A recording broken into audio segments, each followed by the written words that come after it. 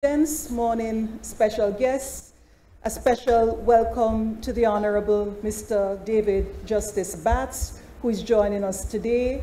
A welcome as well to Haile Mikhail Cujo, whose draft forms the subject of our discussion today. And special greetings to the three commissioners who are all experienced teachers in constitutional law in the Faculty of Law, and greetings to all the students in first and second year who will be making submissions today. So the framework for the 2023 public law debate, which is the fifth of the debates, is around the idea of democratic constitutional change and four components in this change. The first is the idea of a citizen draft. A draft prepared by a citizen of Jamaica interested in what the new constitution should say and do. But we also have the framework including a constitutional commission, 3 teachers from the Faculty of Law, and then we have submissions from civil society, which comprises students in year 1 and year 2. And those of you who are joining us online or in person form our constituent assembly. And all of these together comprise our sense of some key elements in a democratic process of constitutional change. We often think of the referendum as the key element of democracy, but the process should really begin from the outset and the thinking through of the ideas and the content, hence it being so valuable to have a citizen draft to start the discussion. Take note that this series has been taking place since 2018, organized by Gabriel Elliott Williams, who is on leave and in London, but an online moderator today, Jeffrey Foreman, and myself. And the commissioners today are well known to the students of the faculty. They are Jeffrey Foreman, who has been teaching this course for a considerable period of time. He is a Senior Assistant Attorney General at the Attorney General's Chambers in Jamaica. We also have journalist extraordinaire, Dion Jackson Miller, and associate at the firm Livingston, Alexander, and Levy. We have Catherine Williams, all strong public lawyers in their day-to-day work and deeply interested in the issues which are before us today. If you are on that side of the podium, you're part of our Constituent Assembly today. Constituent Assemblies are not very familiar to the Caribbean, but they are bodies created to draft or revise a constitution and aimed at ensuring a deeply democratic process involving we the people. These assemblies are usually representative bodies, different to parliaments in the jurisdictions, and you can think of the Constituent Assembly in South Africa, in India, or the foundational constitutional conventions in the United States. The members may be nominated, the members may be elected, and it's also referred in some jurisdictions as a constitutional convention. We also, as an integral part of this process, have debate masters. And debate masters are really aimed at strengthening peer exchange and peer training. And we have 2 of the faculty's best graduates in 2022, Akila Southwell of Antigua and Barbuda and Ronaldo Richards of Jamaica. Ronaldo was part of the winning team at the CCJ moot at the end of last week, which is why you don't see him here today.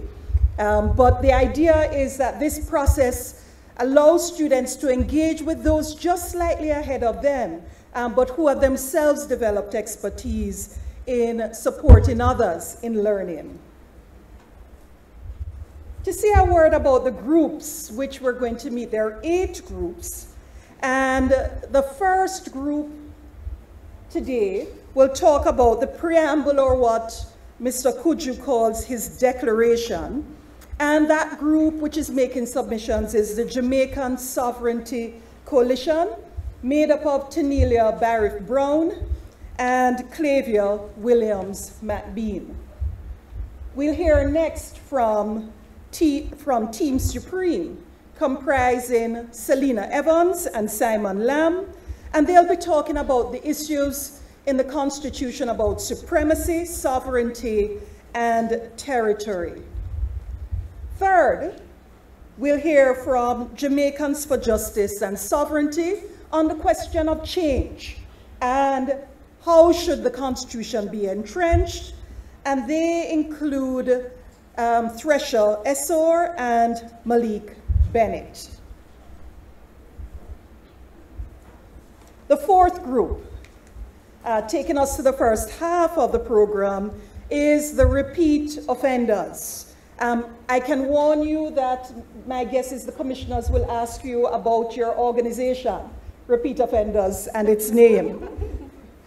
They are comprised of second-year students, Amoya Lynn, Sean Vassiani, and Jade Simmons. I should indicate that the first group you'll hear from includes a second-year student and a first-year student. Most of the groups are first-year students, but this group, which has a little bit more time, talking about the Bill of Rights, are second-year students in Commonwealth Caribbean human rights law. In the second half, we'll have the Unity Alliance, comprising Nadia Thompson, Leanna Jones, and Dwayne Williams, talking about Parliament as a branch of government. And then two groups are interested in talking about the executive. We have Yendi Abaro and Jessica McKnight, who are the executive detectives. And we also have a second group, who are the Democrats making submissions on the executive. And they are, and sorry for my Zidane Skeen, Layla Howell, and Jade Martin. Finally, in wrapping up, we have the Caribbean Coalition for Judicial Independence. You may notice, and I hear that there are members of the Constituent Assembly who have a particular interest in these submissions, a group comprising Barbadians and Jamaicans, and they will be looking at issues of judicial independence. Constituent Assembly, you will notice a Mentimeter code on the screen if you haven't yet. You may also see QR codes on the benches and the desks. You are participating all throughout the session and voting using your devices or phones. I'll kindly ask that you find the Mentimeter code as we get ready to begin our discussions. So our agenda will have us hearing submissions up to the end of the first hour, and then we'll hear the voting on the first 4 sets of areas, and then we'll take the voting, which you'll be doing throughout the 2 hours on the second half, right after. I want to end with the words of Simeon McIntosh on why constitutional reform is such an important project in the Caribbean. And he says the story of origin of our independence constitution, plus the British monarch's continuing presence in the Commonwealth Caribbean political order, continues to foster central notions of our collective identity. West Indian constitutions, he says, remain our most prominent effort at self-definition. They are our principal political projects, and by accepting and adopting them as our own, we purport to share in their conceptions of the world and human nature, to adopt their categories of speech, thought, and action, to accept their definitions of us as to the kind of people we wish to be. He says, but that critical historical truth that our constitutions came from Britain, that the originating consciousness behind the production of our constitutions was not our own, should make compelling our ambition for a rational reconstruction of a coherent constitutional narrative that would give expression to a vision of ourselves as a sovereign people, no longer in any ways subordinate to British sovereignty. He says constitutional reform should therefore be an occasion for discursive engagement of a Caribbean citizenry on some of the larger questions of constitutional democratic governance, and some of those will emerge today. He says finally, the current undertaking of constitutional reform, and he was writing 20 years ago before his death, offers us all an auspicious occasion for philosophical reflection on our constitutional tradition and on the possibility of redefining our political and civil identity. We look forward to the submissions, and I want to start by offering the floor to Haile Mikhail Cujo for his brief remarks.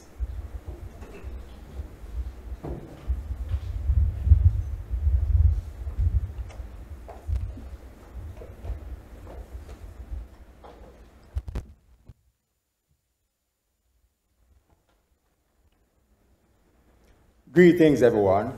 Ixabir Yistilin. May God give you good health. Students of the Faculty of Law, University of the West Indies, Mona, I ask you to join me in applauding your lecturer, Ms. Tracy Robinson, for having the wisdom and courage to arrange this conversation between us on the proposed Constitution of Republic Jamaica I wrote with assistance from others whom I credited, some of whom shall remain anonymous. Ms. Robinson, you are, as you prepare your students to represent the rights of citizens, it is fitting to allow them to participate in this event, to help to write the future supreme law of our country. I now encourage them that upon graduation, they seek employment on the bench rather than at the bar, as that is where their service is to be most needed in our republic. Thanks again, Ms. Robinson. Students, this proposed constitution is a revolution in that it is geared to turn around the system of governance we have had since Christopher Columbus arrived here. Its aim is to create a new and glorious history for Jamaica by increasing the self-esteem, dignity, and integrity of citizens. This is in fulfillment of Right Excellent Marcus Messiah Garvey's statement, we have a glorious history and will create one in the future that will astonish the world. Therefore, a new way of thinking, a mentally emancipated way of thinking is needed when dealing with this document. Monday, October 16, 2023 is the date I have set for its implementation after it is signed by our members of parliament, Maroon leaders, and the Taino chief, all 70 of whom have received a copy of the December 12, 2022 revision. I told both groups that I am available to discuss it with them whenever they need me to do so. Some critics have asked me, who gave you the authority to write this constitution? I tell them, Almighty God. Some do not accept this. But it is He, our eternal Father, who has prepared me for the task and continues to facilitate me in every way to ensure it is written, because our country, Jamaica, land we love, needs it. I obtained my legal education from my life's experiences that include reading, among other documents, the Holy Bible, the writings of Marcus Garvey and Emperor Haile Selassie I, the United Nations Charter, the constitutions of Jamaica, the United States of America, the Ethiopian World Federation Incorporated, and the Ethiopian Orthodox Tewahedo Church, current events in newspapers, legally based novels and biographies, watching movies and television shows based on law, plus listening to our music of the 1970s that contain commentary on the ills of our society and suggestions to correct them. Sadly, while I was a teenager, I played the music so loud through the headphones that I now sometimes have difficulty hearing. I beg you, please save your hearing by keeping the volume low, especially when using headphones. I therefore am one of whom Daddy Marcus spoke when he said, many a man was educated outside the schoolroom. This is part of the legacy I inherited from my parents, neither of whom attended secondary school. They were self-motivated to seek knowledge that led them to become managers in the Jamaica Telephone Company in St. Anne's Bay during the late 1970s through to the early 1990s. They also taught me justice, summed up in acting out this saying, "Do unto others as you would have them do unto you." Note carefully the following quote. "No one will fail to appreciate that law is the greatest benefit to man. It is through the equity of law that honor and advantage arise. It is through the deficiency of law that damage and distress result. It is through failure to set up law that injury and insult grow. While God, being above all creatures, would not find it difficult to issue orders by his word alone, yet his instituting law is because he knew that law should be the supreme ruler of the whole world." That quote is the assessment of law made by Emperor Haile Selassie I in his autobiography as he spoke of the 1931 constitution he gave to Ethiopia, it being the first written one for that creation-old country. The emperor also helped to write the United Nations Charter and that of the Organization of African Unity. Indeed, on his 1966 royal visit to Jamaica, this university awarded him an honorary degree of Doctor of Laws. It is one of many honors he received that afforded him the Guinness Book of World Records title, Most Bemedaled Man in History. Yet, I have been criticized for using his 1955 revised Constitution of Ethiopia as a model for the one I wrote, which, as far as I know, is the only one in existence that is crafted by us, specifically for us, that rids us of the British monarchy. I also sent it to many government ministries and agencies, over 70 lawyers and law firms, the Jamaica Council of Churches, many media houses and journalists, 3 political parties, 17 trade unions, 10 civil society and human rights organizations, 3 Rastafarian groups, the security forces, and over 700 Jamaican citizens and counting at home and abroad. And I am not done yet.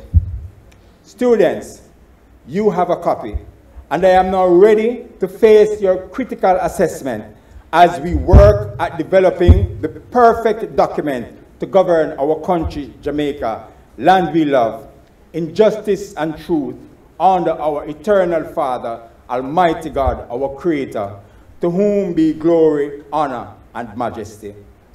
Let's get it on. Ah, yeah. Let's get it on. I thank you.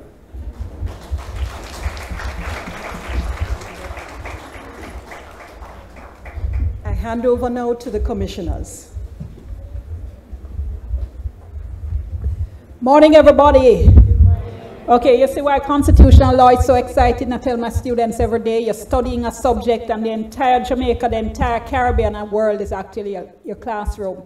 Here you're getting an opportunity to participate in critical analysis of a serious attempt at constitution making by a citizen. That's what you call participatory democracy in action, the discursive engagement that Professor Simeon McIntosh spoke of in that quote that Professor Robinson showed on screen. Just want to say congratulations to her for organizing this extraordinary event, which is going to be a huge teaching and learning exercise for all of us who are here. Congratulations, sir, for your obvious work and thought that you have put into this process. And even before any of you students open your mouth, I just want to say congratulations to you for having stepped up to do this.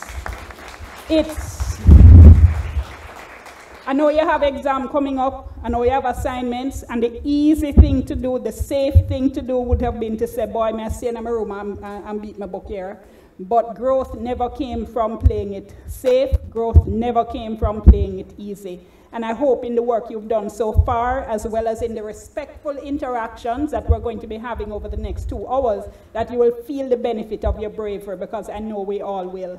So just to finally remind you, stay to time, be respectful, and breathe, all right? Una can do this, all right.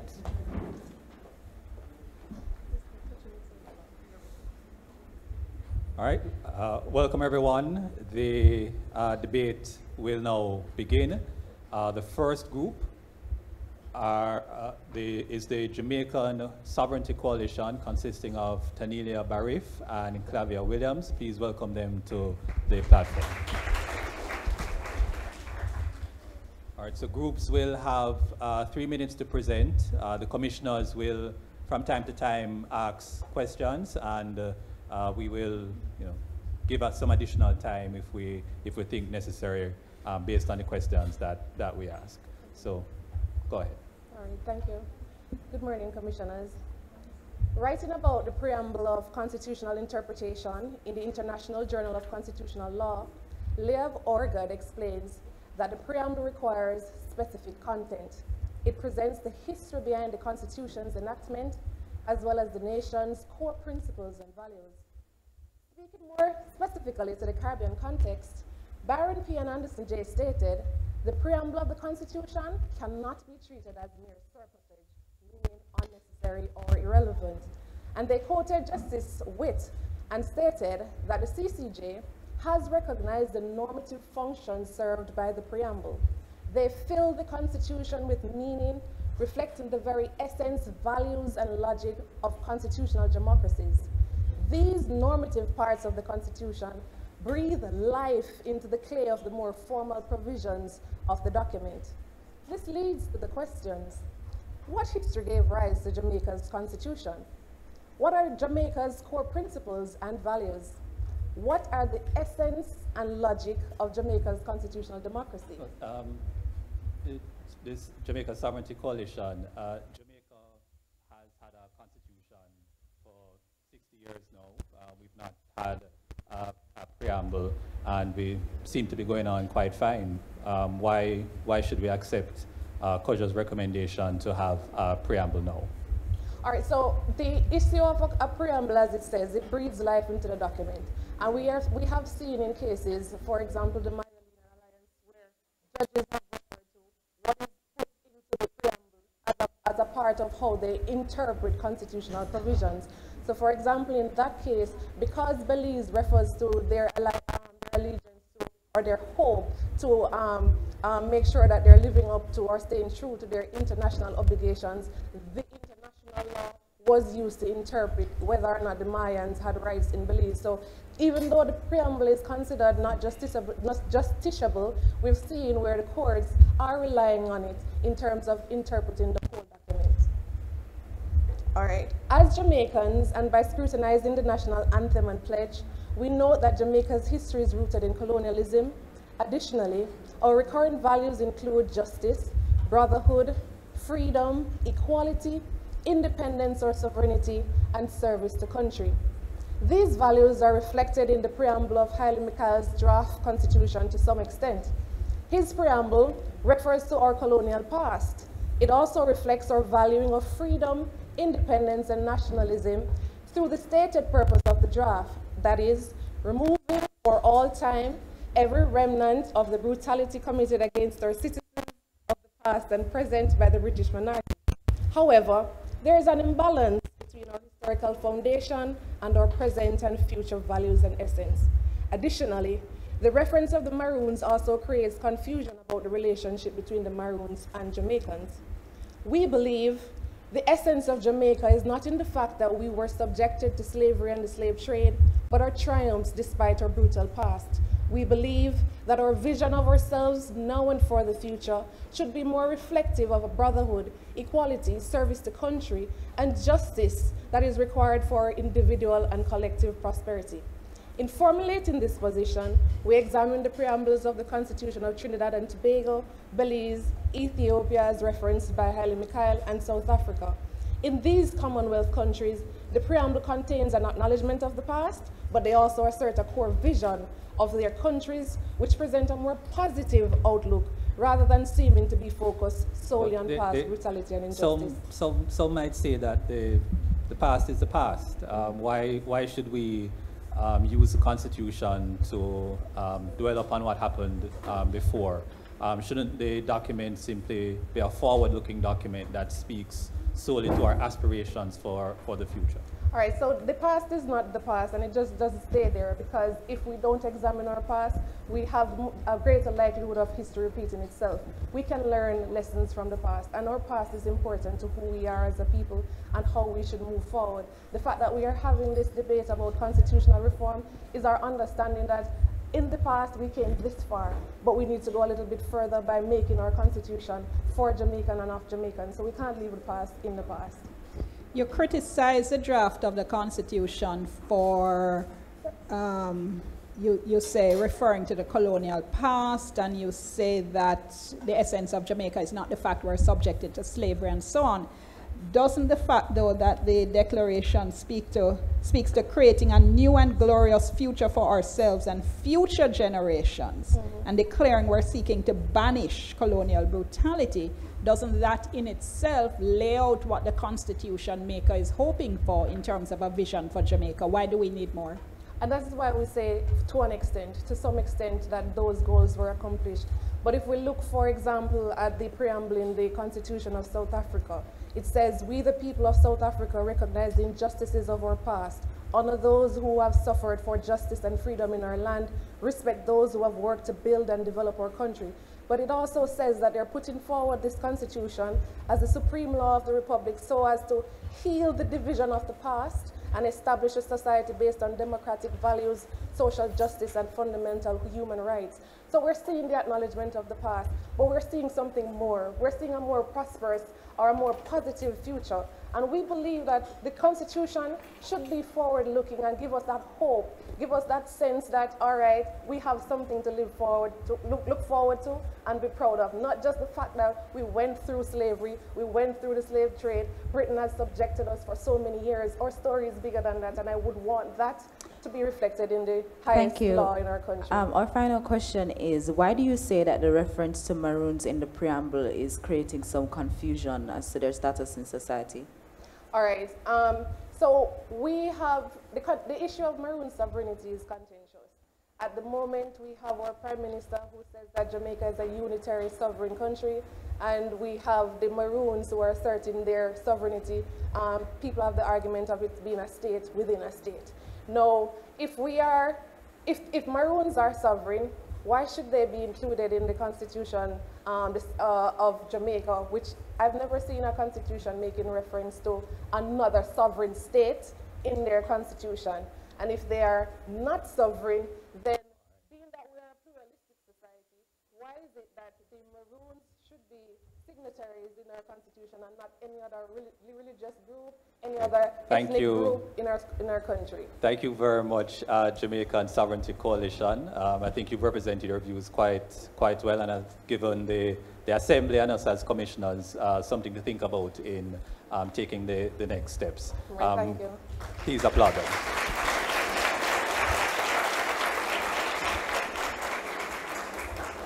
For those in the Assembly, you will see that the first question is now available for response. So you use the Mentimeter link to indicate your list of some core values that should be in the preamble. We will see your responses after we've heard from the fourth of the civil society groups in this forum. So we now move on to the second team. This is Team Supreme, consisting of Selena Evans and Simon Lamb, and they will discuss supremacy, sovereignty, and territory. Team Supreme, go ahead. Members of the Constituency Assembly, members of the Commission, Sir Justice Battis, and special guest Sir Cujo, good morning. The Constitution ought to be an unassailable instrument of law. It is the supreme law against which all other laws are judged. Collymore reminds us that no one can disobey the Constitution with impunity. Our submission today is built on this principle and has been drafted to allow the Constitution to attain its true and intended status as the supreme law of Jamaica. The problem currently facing our Constitution is that it is subservient to outdated and oppressive savings law clauses. Arguably, These provisions were useful as a transitionary period in the immediate post-independence Jamaica. Today, however, they are unnecessary and they hinder the development of local jurisprudence. General and special savings law clauses preserve English laws, surrender our independence, and weaken our constitution. Of the three, only modification clauses truly represent who the people are today, ultimately obeying the doctrine of constitutional supremacy. We applaud Cujo's draft for excluding savings law clauses and allowing for the development of local jurisprudence. We strongly urge all Caribbean countries to follow suit. When we explore the CCJ's decision in Nervis and the Privy Council's decision in Reynolds, we see that sometimes there is room for modification, especially for laws that highlight the British colonial masters not recognizing certain rights. Pre-constitutional era, for the purpose of slavery, unlawful detention was permitted. So today, does that mean we have to ignore the rights to reasonable detention? No. By revising the current law to bring it in compliance with the Constitution, Privy Council was able to reconcile a conflict between existing law and a basic right. In Reynolds, the question was whether the general savings provision of the state's 1967 Independence Constitution, protected a 1959 pre-Constitution emergency powers law of St. Kitts and Nevis and Anguilla. According to the Privy Council, it is unimaginable that a constitution like the one we have now, which is primarily intended to defend the fundamental rights and freedom, would allow for a statute that conferred unfettered power to arrest and detain without a reasonable and probable cause. But Team Supreme, Jamaica amended its human rights provisions in 2011, and in so doing, got rid of the General Savings Law Clause, but maintained others and included other types of shutout provisions. Yes, okay? sir. Wasn't that an exercise of the independent Jamaican people acting through their elected representatives, choosing to indicate that some legislation should not be the subject of judicial review? Why should we depart from that? We still have other saving law clauses. So though there was the exclusion of the general one with the inclusion of the 2011 provision, though we have that, there are still special saving law clauses. Team Supreme were saying we don't want any saving law clause at all, except if it is that the clause will be modified to represent who we are as a people today. But why shouldn't the effect of the savings clauses is that the courts can't change certain types of ordinary legislation, but the parliament can change those laws if it wishes.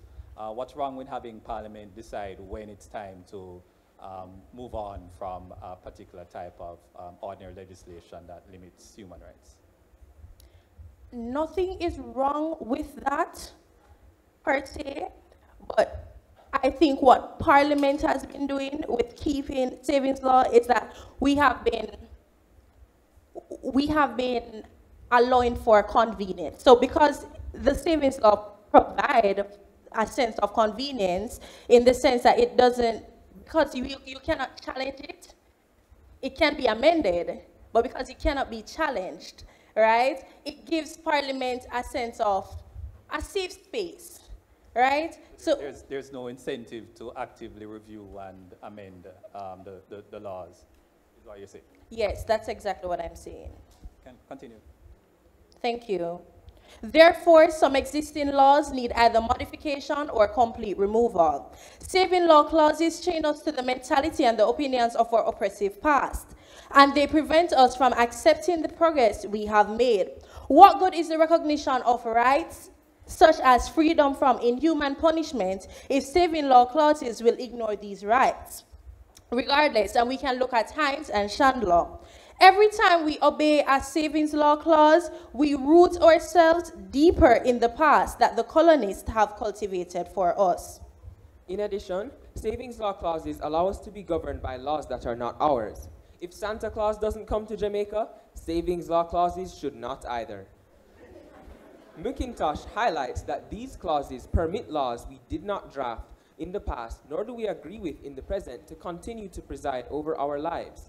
Section 26 of the Barbadian Constitution is an example of this, as it allows for the general preservation of old British laws regardless of their unconstitutionality. It openly embraces old British law while rejecting the power of the Barbadian Constitution. The only acceptable form of savings law clauses are modification clauses. These clauses are acceptable because they work in conjunction with the supremacy doctrine of the Constitution, that all laws are void to the extent of their inconsistency with the Constitution. They serve as a compromise, allowing for the preservation of old law while preventing it from conflicting with the Constitution. All right, thank you very much, Team Supreme. That's your time. Very innovative presentation. And we will take your comments into consideration. Members of the Assembly, the second question is up. I now invite Jamaicans for Justice and Sovereignty to approach the platform. This team is made up of Teresa Essa and Malik Bennett, and they will be making submissions on entrenchment. JFJS, please go ahead. Go ahead.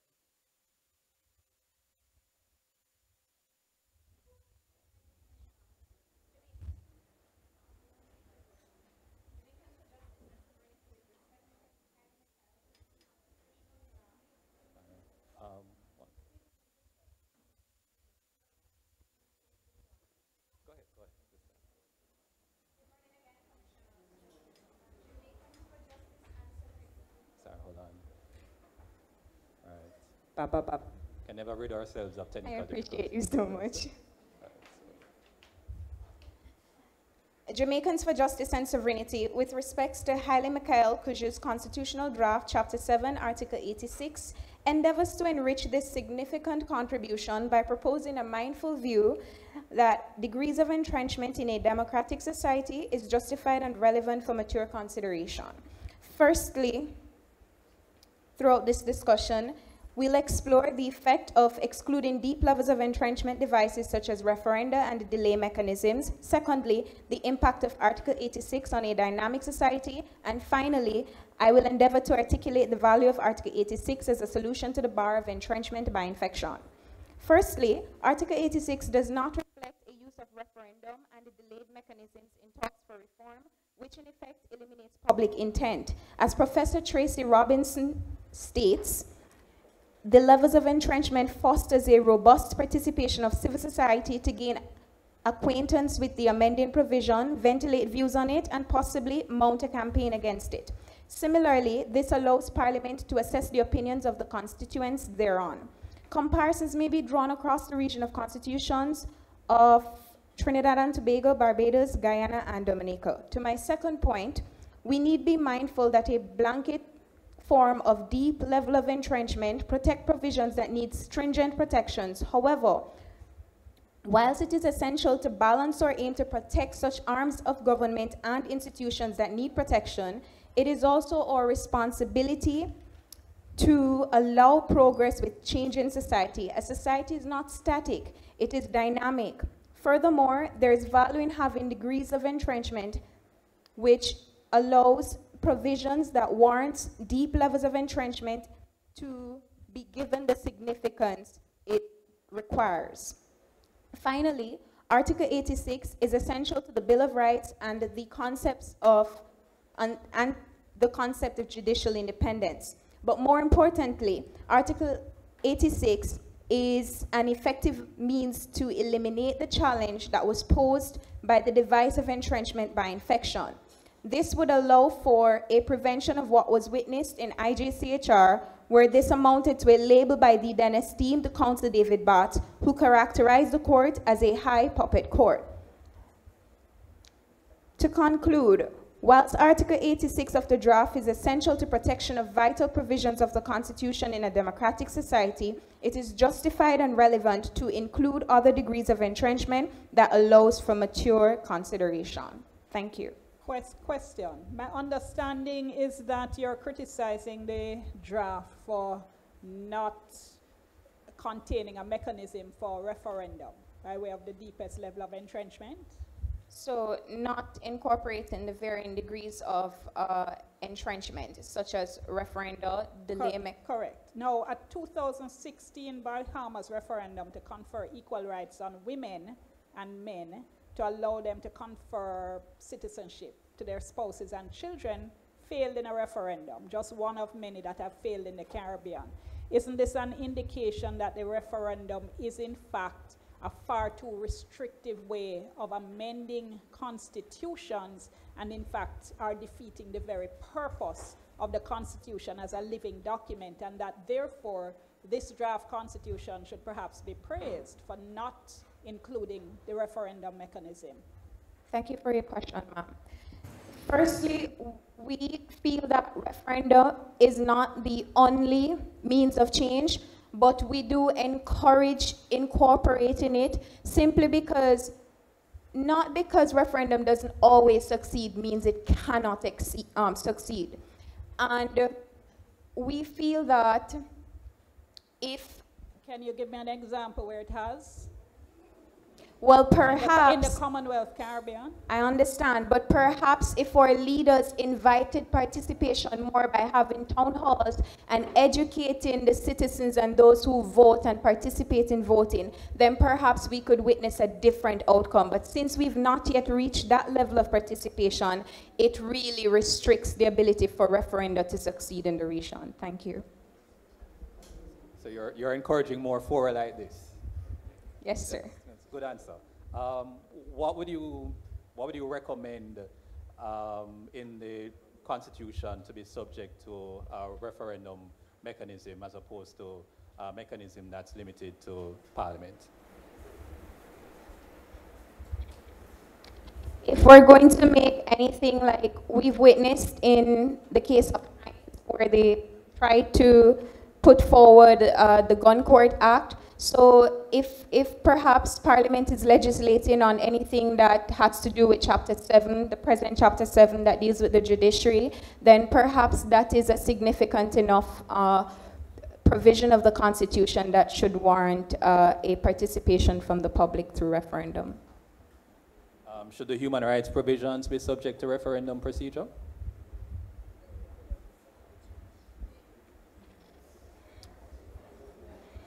Human rights would indeed reflect a need for the public to have a say, as this affects their rights as citizens and how they're treated in comparison to what the rest of persons in the world is facing on that level.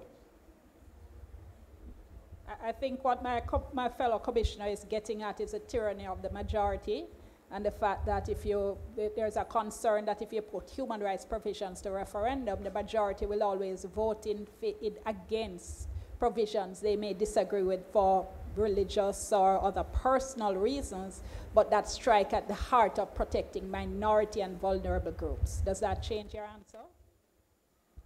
Well, that does not change my answer. It just makes the responsibility of our leaders a bit more arduous by ensuring that the public understands what they're voting on and the impact of what it is they're called to vote on.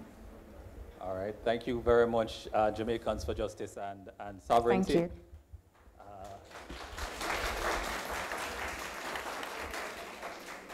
And as you will see, the third question for the Assembly is now up. I hope you all have been voting and letting your views be known. The fourth group are the repeat offenders, consisting of Amoya Lynn, Jade Simmons, and Sean Bassiani. And interestingly enough, they will be commenting on the Bill of Rights. Repeat offenders, the floor is yours.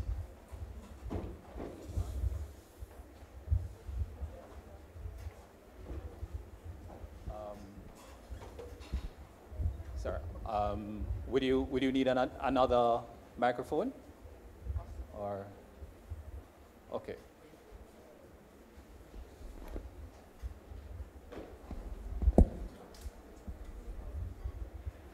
All right, proceed. Good afternoon. Good afternoon. Good morning. My name is Jade Simmons, and I'm joined today by Sean Bassiani and Amoya Lynn of Repeat Offenders. After careful consideration of Mr. Cujo's draft constitution, we have identified 3 main areas as it relates to the Bill of Rights on which we'd like to comment, and we will do so in turn. We will look at savings law clauses, the limitation of rights, and children's rights. Firstly, savings law clauses, or shutout clauses specifically, aim to protect laws before an appointed date from being held as inconsistent with the Constitution. As such, they have come under much scrutiny, primarily by Simeon McIntosh, who states that they are a barrier to the realization of rights. However, cases such as Watson and R demonstrate that they do have some usefulness as they secure an orderly transition from colonial rule to independence. We suggest that this transition is also needed in times of constitutional reform. However, we should be sure not to abuse these clauses as has been done in the Commonwealth Caribbean. In Jamaica, for example, it has been 12 years since the new charter has been introduced, and yet still we still have savings law clauses in 1312 and 13.7 of the Jamaican Constitution. But does that mean that the theory of transition that the cases of Watson, for example, applied to the savings provisions are outdated, and maybe we need to reconsider the purpose that the savings clauses now serve? I think in the Chandler case, the Privy Council noted that the Trinidad and Tobago Constitution, despite the fact that it was amended when they became a republic, the savings provisions there were not changed, which reflected a democratic preference for excluding certain matters from judicial scrutiny. Well, I don't think that is the purpose of the savings law clause. A savings law clause is there to provide for this type of transition. If it is that based on majority or parliament wants to keep certain laws on the books that might limit rights, then parliament should be prepared to show that it is demonstrably justified per 13.2 as the Constitution provides for. It shouldn't be that they're relying on the savings law clause to do that job for them, which it was not set out to be used for. Okay. So to continue, like I said, we should not abuse these clauses. And I understand, the potential for political fallout, as I just stated. However, the savings law clauses are not to be used for this purpose. So we suggest that Mr. Cujo would consider having a savings law clause or a few savings law clauses in his draft constitution. However, to prevent the abuse, we should adopt an approach taken similar to Belize in their 1981 constitution, as they had a 5-year time limit on the clause. Why would you advocate for a time limitation if you don't think that the savings clauses are tenable at all? No, we're saying that they can be useful. So we're saying that they have been abused in the Caribbean, but we're saying that they can be useful. And in order to ensure that they are used for the correct purpose, we should implement a time limit. Well, just piggybacking on what my fellow commissioner said, in your written submissions, you said that savings law clauses need to be repealed. So are you not adopting that position anymore? I'm speaking specifically to 1312 and 13.7 in the Jamaican Constitution, as I'm saying that there has been enough time for the transitory phase to be completed. So now Jamaica needs to repeal all savings law clauses, but in adopting a whole new constitution, there is a need for savings law clauses. Okay, thank you. Good morning, Commissioners. So I will be speaking a bit on limitation clauses. So Article 1D of Mr. Cujo's Constitution. Article 1D of Mr. Cujo's Constitution is a limitation clause which qualifies the scope of the rights and freedoms listed in Articles 13 to 30. It refers to public order and general welfare. As the only reasons for limiting rights listed in Chapter 1. The language used in Excuse me, I'm going to stop you right there. I'm going to respectfully suggest to you that you may have misread the section. When you look at Article 1D, it says respect for the rights and freedoms of others. and the requirements of public order and the general welfare shall alone justify any limitations upon the rights. Is that going to change your submission? No, the fact that the section clearly spells out that reasons for limitations would also include respect for rights and freedoms of others. Thank you for that correction. It won't change my submission. So the language used in Mr. Cujo's draft constitution differs from the language used in 13.2 of Jamaica's constitution, demonstrably justified in a free and democratic society, as well as other limitation clauses across the Commonwealth Caribbean, such as St. Lucia, which uses reasonably required. However, it may still be amenable to some of the same principles of interpretation, including the Oakes test and rules concerning the burden of proof. One area of recent controversy concerns whether legislation which abrogates Bill of Rights provisions are rendered unconstitutional by the potential existence of less intrusive means of limiting those rights.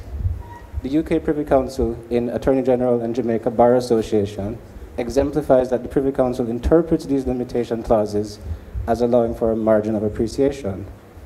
However, other judges in the Caribbean, including Chief Justice Sykes in NIDS, have disagreed with the idea of a margin of appreciation being applied and suggest a more literal interpretation of the term least intrusive. According to Professor Ventos, the former approach lends too much to judicial deference and works against constitutional supremacy.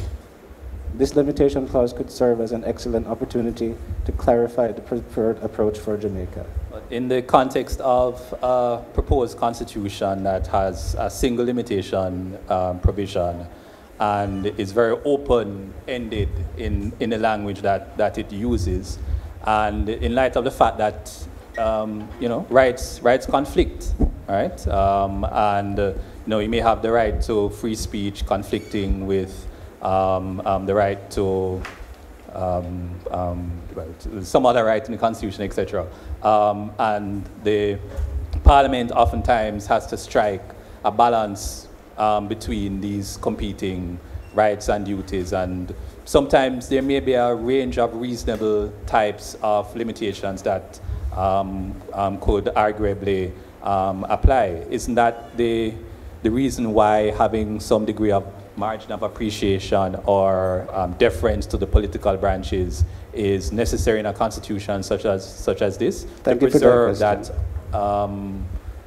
balance between judicial power and the power of the political branches? Yes, thank you for that question. I'm not necessarily suggesting that a literal interpretation of least intrusive is inherently superior to allowing a range of reasonable options.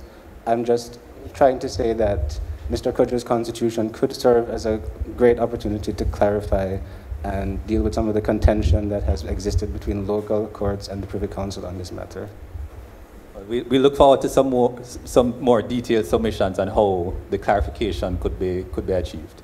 Go ahead. Yes.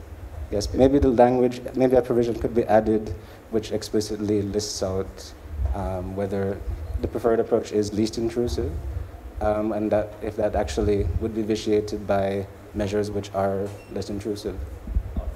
So you want to codify the elements of the Oakes Yes, I text. would say that. Okay, I see. That's interesting. All right. Thank you. I think there's one more item left, and we'll allow some more time because of the breadth of the submissions. But okay.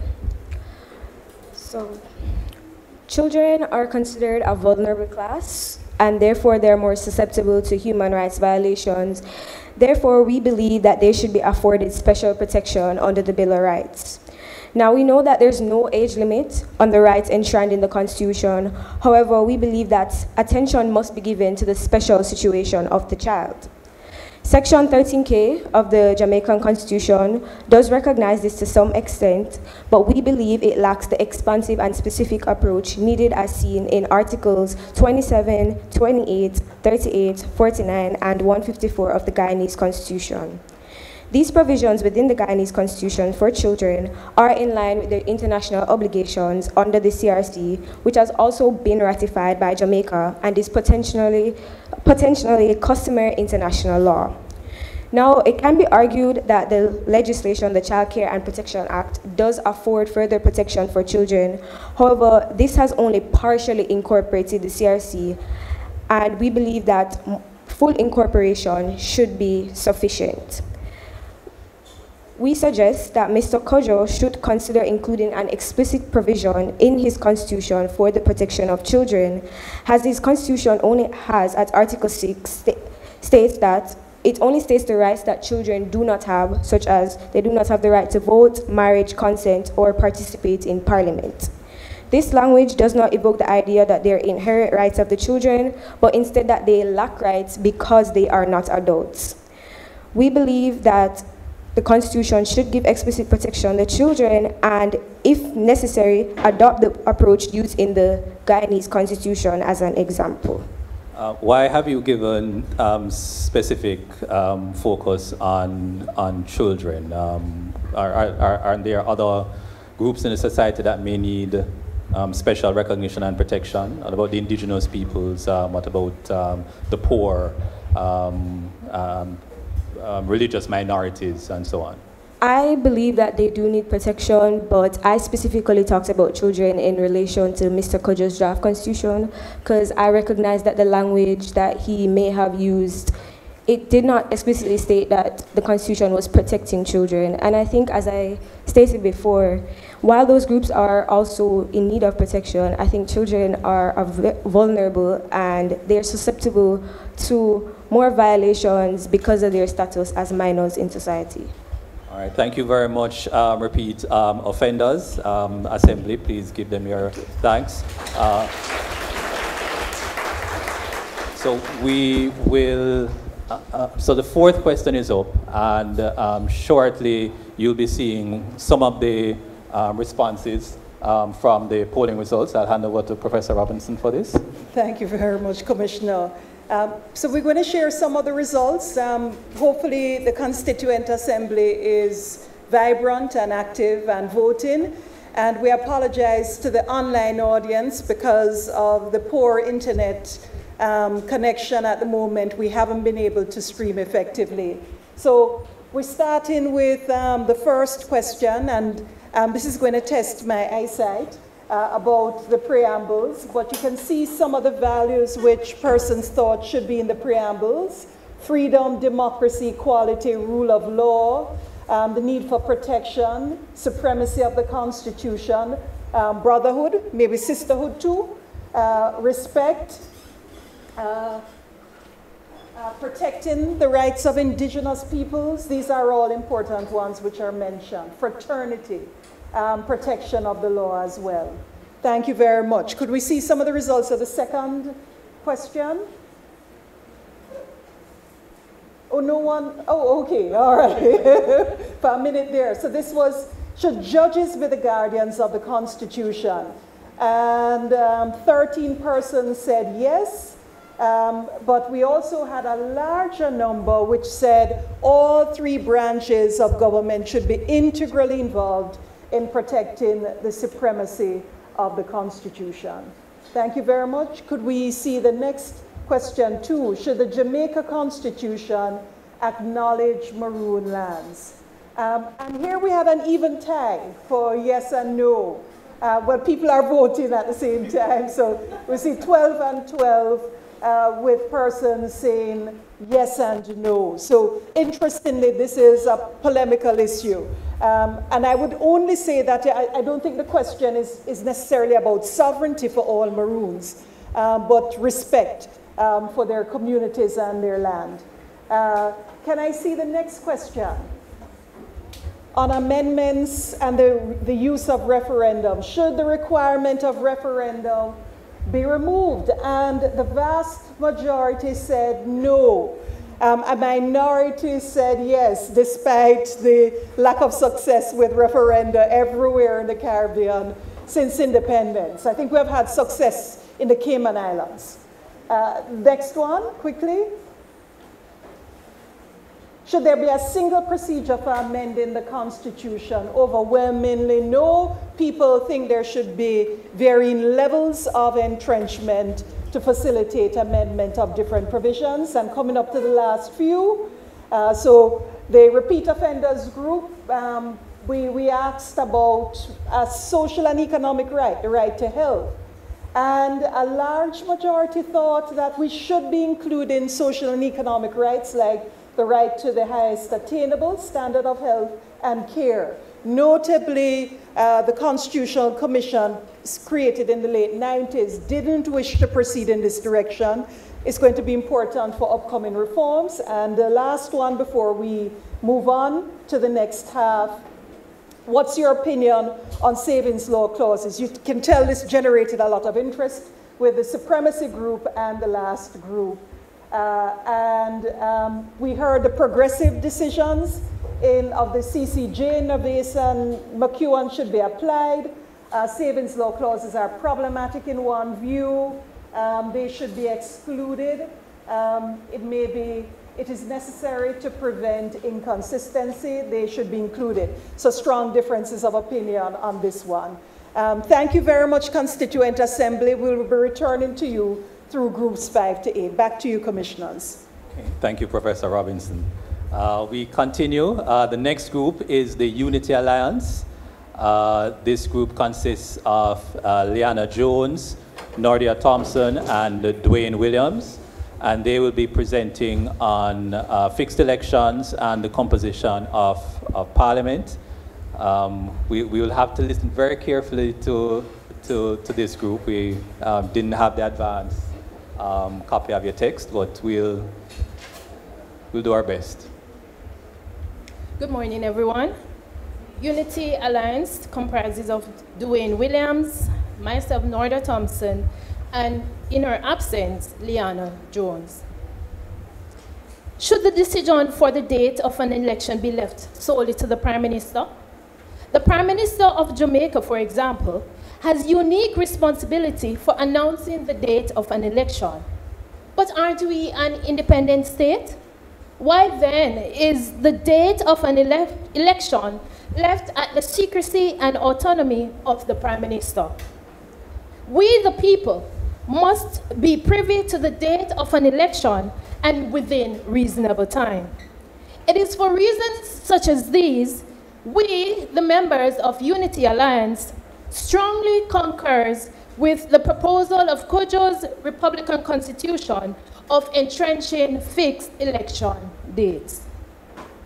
Well, one of the benefits of a flexible system is that it allows a parliament that has become, for want of a better word, stale, to be dissolved and a fresh democratic mandate selected. And we saw in the United Kingdom a couple of years ago when they had problems with Brexit and so on, the Prime Minister wanted to go back to the people for a fresh mandate, and he couldn't do that. Why stifle? Why the Prime Minister in this respect? Well, it's really not stifling. I believe the people one, which is the major important source, should not be left in a limbo, as they call it, as to when the date of an election should be or will be. And also in terms of self-serving, it appears as if the government will be self-serving somehow. And we draw reference to the Prime Minister of Barbados, Mia Mottley, when shortly after she was elected into power, she called another election. So it's really at her own benefit, the Prime Minister's benefit, instead of the people. But doesn't the fact that the Constitution as it now stands does have a check and balance in terms of the fact that the government is unable to go more than 5 months and change before Parliament dissolved? Doesn't that place an effective check on the power of the Prime Minister to do as he or she wishes? It does, but to some extreme, because we realize the government or the Prime Minister can't play on this in terms of what is beneficial or suitable. No, I'm so sorry. Perhaps I didn't phrase my question properly. I'm saying even though the Prime Minister has that discretion, the discretion is limited by the 5-year period. Isn't that enough, is what I'm asking? No, it is not enough. I still believe that even though it is limited, we have evidence where they have been acting upon this extension or time limit in which they still have the autonomy to call. Could you tell us what evidence you're referring to? Well, we speak about the last election, for example, here in Jamaica, where the government, even though the discretion is left to him and there's a limited time, he still called the election whenever he feels like and within time that seems to be so short-spanned. Thank you.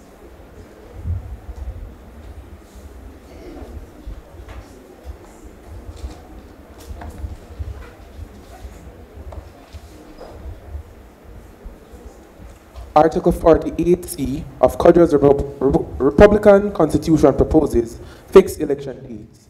We, the Unity Alliance, strongly agrees with the provisions of this debate that entrenches a fixed election date. The conversation of fixed election dates in Jamaica was rekindled by the government's decision to postpone the local government elections. Historically, the ability for a government to decide date of an election is highly political. Incumbent government frequently use their ability to unilaterally trigger an election for particular motives. English constitutional scholars Robert Blackburn notes, and I quote, "A prime minister sets an election date at the time when he thinks he is most likely to win. Conversely, he will avoid such times as he is likely to lose. This allows for the governing body to have unfair advantages over the party in the opposition." This sentiment was echoed by former opposition senator of Barbados, Caswell Franklin, in his reaction to the calling of the election by Prime Minister Mia Mottley, and I quote, "At this stage of our development, we should not be at the whim and fancy of every single people. One should believe that this would be an easy sell. However, there is some contention around the constitutionality of fixed election dates. Cujo's provision solves the problem our current constitution creates around the ability of the head of state to dissolve parliament.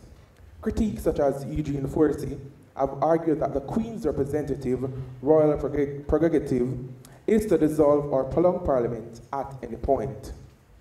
It is believed that a fixed election forces the Queen's representative to either call an election or prolong parliament, infringing on the power of the Governor-General set out in the Constitution. On this basis, it could be argued that a fixed election date infringes on Section 64(1) of the Jamaican Constitution, which allows our head to proclaim the dissolution of Parliament. In the case of Attorney General versus Richardson, the CCJ held that the terms limit did not dilute the democracy or the sovereignty of the people. Democracy may benefit from increased opportunities for ascendancy to the highest leadership by limiting tenure of the presidency to 2 terms. All right, I think we get the thrust of the submission there. Very, very strong support for Cujo's recommendation of a fixed election date because it will remove arbitrariness in the decision and eliminate political gamesmanship.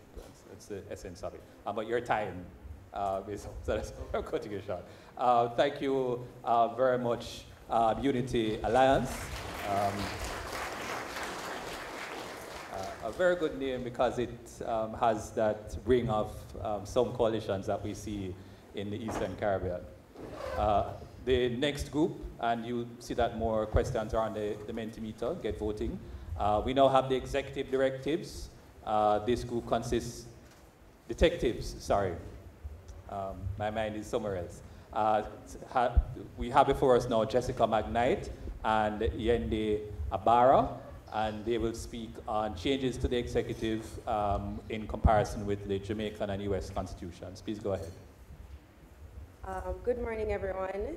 The conversation surrounding constitutional reform is an age-old one that is bound to outlive us.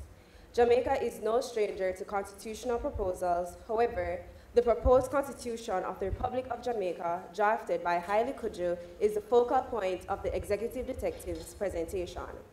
With a specific focus on the transitioning of the Prime Minister into the head of state, the proposed changes to the executive arm of government will be critically examined. The Prime Minister will be elected by the citizens in the Republic of Jamaica. This, to our mind, is a welcome change. The head of state is currently determined by the Prime Minister in their capacity as the head of government. There exists a disconnect between the executive and the citizens. This is strange as the executive guides government policy that impacts the wider population. Citizens are thus encouraged to take part in the election processes as their vote holds significant weight. The head of state will truly be the people's choice. Question here. You're putting a lot of weight on the vote of the people, but in progressive elections since independence, we've seen steadily declining voting participation. The last election, we had a record, I think it was 37% participation in the general election. And this has been a steady trend. And if this is what we're going to be seeing in elections, how is electing the Prime Minister going to end up with the people's choice if 60-odd% of the people aren't participating in the process? Thank you for that. I feel like the declining of trend in the voter turnout is a symptom of them feeling as if their vote does not have weight, because we see that a lot of times they'll vote for who they feel is going to represent them, and they find out when the wheel really hits the road, there is nothing to be said of the promises that has come to them. But with exposure to the role that the Prime Minister will play as the head of state and the amount of power given to the head of state and then placing that power into the hands of the voter, I believe that there will be a spark of hope in the voter to come out and to vote for who they really want to be in charge of them. The Prime Minister's powers, as set out in Article 33, E to I, demonstrate an extensive amount of power given to a single individual. The cabinet is selected by the Prime Minister with or without the advice of anyone. Qualified individuals can be anyone, including representatives. The strong sense of separation of power is jeopardized when a single authority rules over both arms. In Guyana's executive presidential system, a similar setup is discovered. The head of government has the propensity to become the head of state. The president is broadly immune. The president exercises executive authority directly or through subordinate officers that are appointed and removed by him. They are at his pleasure. In this respect, the magnitude of power granted to the head of state is comparable to the proposed system. Guyana's 1999 constitutional reform introduced a 2 consecutive term limit to curb the concentration of power. The safeguards in place to ensure a democracy, as outlined in Cujo's draft, are Article 33, B and C. To further protect democracy and balance the powers of the Prime Ministers, term limits are proposed. Article 34D explicitly states that there shall be no term limits. To combat the concentration of power, a 2-term limit is proposed. Question. One critique of the direct election of the executive is that it may lead to a situation where the Prime Minister is, for example, from one party, and he or she is in a parliament dominated by members from a different party. And when it comes time, for example, to create a budget and for the parliament to approve the budget, there you have gridlock, and that slows down the process of governance. In small countries like ours, where unlike the United States, where their economy is strong and so on, would situations like those create problems insofar as it leads to uncertainty and undermines our economic progress if Prime Minister, for example, can't get a budget passed in the parliament? Okay, thank you for your critique. I accept it and I acknowledge it. You don't disagree with it? I actually don't disagree with it, but I have to accept that with certain systems, especially in a society like ours, nothing can be 100% foolproof. So there is always room for improvement. So with implementing a system, unfortunately, it's always a trial and error, unfortunately. So you think that, in principle, it's the correct thing to have a directly elected prime minister, and Yes. that perhaps over time we can develop conventions and practices. Safeguards and so on. Okay, all right. The executive detectives agree with the Prime Minister being instated as the head of state for the Republic of Jamaica. A strong sense of democracy is promoted through involving the voting citizenry to select their preferred Prime Minister while also embedding in them the power to remove them. A two-term limit is, however... You mentioned the term limit issue, and I know you're nearly finished, so let me just ask you very quickly, though. In a small society, are you not unreasonably fettering the wishes of the voters by putting in place term limits, when the fact is that we have the ultimate term limit when we go to the polls every 5 years, as Jamaica has done repeatedly since independence, and we kick out who we don't want in power? Why then, in a small society, say that even though this person is doing a fantastic job, they can't serve more than 2 terms? All right, thank you for your question. Matthew Bishop, he wrote an article slaying the Westminster in the Caribbean, constitutional reform in St. Vincent and the Grenadines. And basically in his article, he was saying that even though we have the power and the propensity to re-elect who we want to be in charge of us over and over again, there still exists this possibility of stale blood. And he said that because of stale blood, our progress is stifled.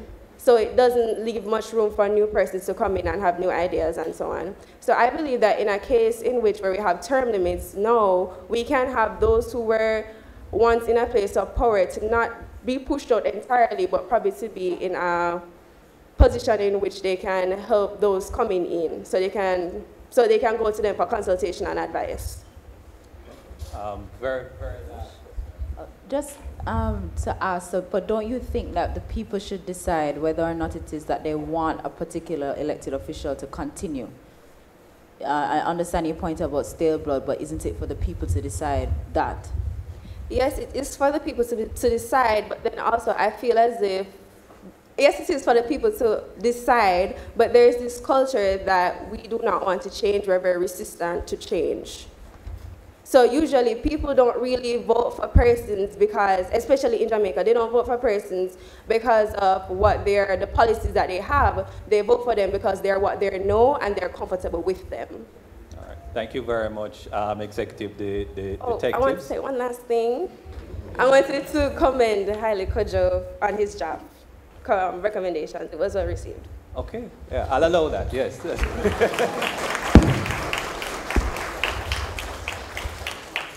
All right, thank you very much, Executive Detectives. They have investigated and provided their findings. We move next to the Democrats. This group consists of Leila Howell, Jane Martin, Zidane Skeen, and they will be presenting on the executive. Again, we as commissioners are a little at a disadvantage because we didn't have the benefit of seeing a presentation, which may be good or bad. We'll see. But go ahead. Good morning, everyone. To distinguish power, to regulate, to enhance, to protect, these are a few characteristics of an upright constitution. The executive branch is the vital root of the regulatory system, which must be established in its articulation.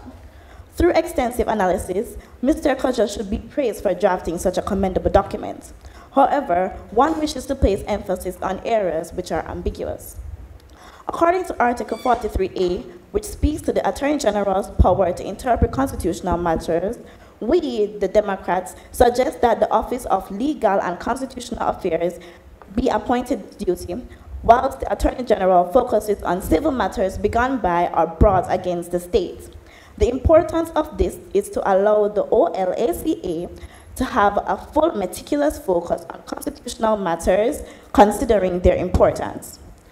Furthermore, one wishes to highlight terms such as the mean and inviolable when making reference to the Prime Minister's position in Article 33A.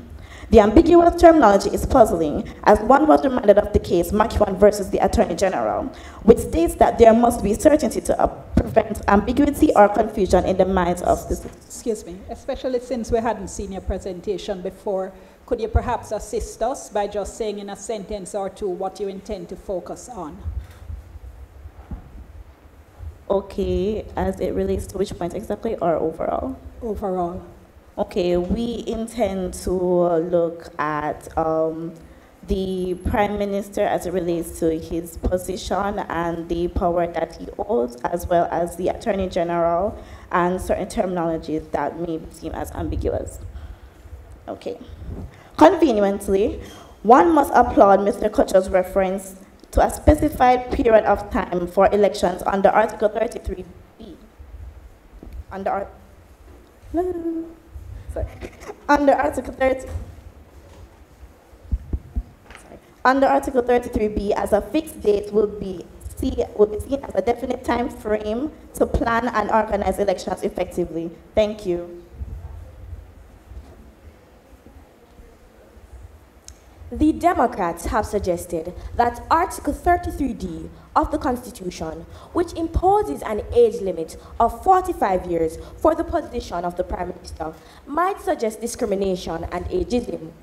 We also believe that the term any qualified person used in the article lacks certainty and could cause ambiguity or confusion. As established in the case of McEwen versus the Attorney General, there must be certainty under the law to prevent ambiguity or confusion. Don't you think, though, that imposing the 45-year age limit was wise to ensure that the person who is in the position is somebody who has sufficient experience and perhaps maturity? Thank you for that question. I disagree, because I believe that experience is not static. It's something that is garnered through, while it is garnered through years of practice, we should also understand that 45 years, or somebody being 45 years old, isn't the only, age limit. If you understand what I'm saying, it isn't. No, could you elaborate a little bit more? And okay. Just to be clear, is it that you're proposing no age limit, in which case an 18-year-old would be able to become Prime Minister? Well, no, that is not what we're suggesting. So can you tell us exactly what? We're suggesting that the age limit be lowered probably to 35, from 35 upwards, basically. But then, aren't you getting kind of arbitrary then? You're objecting to 45, saying it's too old. Wouldn't a 25-year-old be able to make the same argument about your 35 proposal? Well, no, I don't believe that a 25-year-old could make the same argument, because we also acknowledge the fact that persons in politics, in order to gain full years of experience and understand the whole system, you have to be in there probably around 5 to 10 years. And seeing that many of these persons would go to college and, get experience and, get their degree, the limit that we will put it to is 35 years, because that allows the person to develop fully and understand. As established in the case of McEwen versus the Attorney General, there must be certainty under the law to prevent ambiguity or confusion. In addition, the provision in Article 33C, which allows 10% of voters to petition for the removal of the Prime Minister, could lead to frequent attempts at impeachment due to the small number required. To prevent this, we suggest increasing the number of voters required for such petitions to 60%, as seen in the Philippines, India, and most recently, Romania. Additionally, we commend Article 33G, which seeks to limit the overlap between the legislature and the executive, thus strengthening the separation of powers doctrine. Excuse me. Putting in place thresholds that are almost impossible to reach, isn't that just an exercise in futility? Wouldn't that be the legislators making a provision that sounds like they're allowing a mechanism, but in reality not, because it'll never be reached? Well, I believe that that's your view of society per se, because in my opinion, I'm asking you a question. I don't agree, because at the end of the day, I believe that if we educate citizens about voting and educate citizens about what impeachment actually is, and understanding how the government is working, and allowing our citizens to be cognizant, then they will fully understand how the process of impeachment works. And most of them will come out when they believe that they should have the right to do it, essentially. All right, your time is just really up, so I'll just allow you a closing statement. Okay. In conclusion, the Democrats view Haley Cujo's draft as a positive step towards breaking away from colonial principles. However, we respectfully believe that certain sections of the Constitution require further review and amendment to ensure fairness and certainty. Thank you. All right, thank you very much, Democrats. All right, so we're at the last submissions. Time has gone by. This is from the Caribbean Coalition for Judicial Independence. This group consists of Kenya Franklin, Alexander Hay, and Ayana Robinson, and they will present on a number of matters related to the security of tenure for judges. So at the CCJI, go ahead. Good morning, Commissioners. We commend Mr. Cujo on his civic engagement in Jamaica's impending republicanism. The Caribbean Coalition for Judicial Independence comprises Barbadians and Jamaicans who are captivated by constitutional reform as we both pursue this process. Chapter 4 is deeply entrenched and can only be amended by a supermajority and delay mechanisms. This safeguards the rule of law and enhances judicial independence. Further, Professor Simeon McIntosh describes Article 67 establishing the Caribbean Court of Justice as Jamaica's final appellate court as the essential last rite of passage to true nationhood and self-determination. We approve Article 70's constitutional protection of the parish courts, mirroring Section 93 of the Belize Constitution for magistrates' courts. However, the absence of judges' security of tenure within Articles 67 to 72 disregards the separation of powers and the rule of law. Well, the Article 68 says that the Supreme Court shall be managed solely by the Office of the Chief Justice without interference from the Prime Minister or the Parliament. Isn't that a clear indication that the judiciary is being put in a position to be free from any interference or control by the political branch? We are inclined to disagree because under the current Constitution, judges of the Supreme Court, their offices are protected by a much stronger security of tenure. They hold their positions until retirement. It cannot be abolished during their tenure, and they can only be removed for an inability to fulfill their duties or misconduct. And we believe that these provisions that he included, Mr. Cujo, are wholly insufficient to protect the sanctity of judicial power and Jamaicans' right to a free and fair trial by an independent and impartial tribunal. So we believe that those honestly don't even qualify as a security of tenure. Well, let me take you a little bit further, because as I know you would be aware, there is no sentence in the Jamaican Constitution currently that speaks to judicial independence. We infer it from the security of tenure provisions, correct? And yet in the Cujo draft, Section 65 specifically is a statement of judicial independence, saying the judges of every court in the country shall be independent. Doesn't this negate your argument, in fact, and suggest that your concerns are invalid? No, stating that something is independent does not make it independent. You have to take measures to ensure that the judiciary is independent in exercising its functions, and we don't believe that only stating that the judiciary is independent would do this. All right, proceed. Okay, thank you. Right, Independent Jamaica Council for Human Rights established that security of tenure assures the judiciary independence in their functions from the other branches and is a necessary feature of the rule of law. We also believe that the provision in Article 68E that provides for petition to the Prime Minister for a reduction in sentence offends the separation of powers. Hines and R established that only the judiciary can determine the length of a sentence. But is this a situation where the executive is being given power to determine sentencing in an individual case, or is it a situation, does it deal with a situation where the courts have already sentenced the person and the person is petitioning for mercy In other words, is it a different way of framing what now exists in the Constitution that allows the Governor General, acting on the advice of the Privy Council, to reduce the sentence of somebody, either in whole or in part?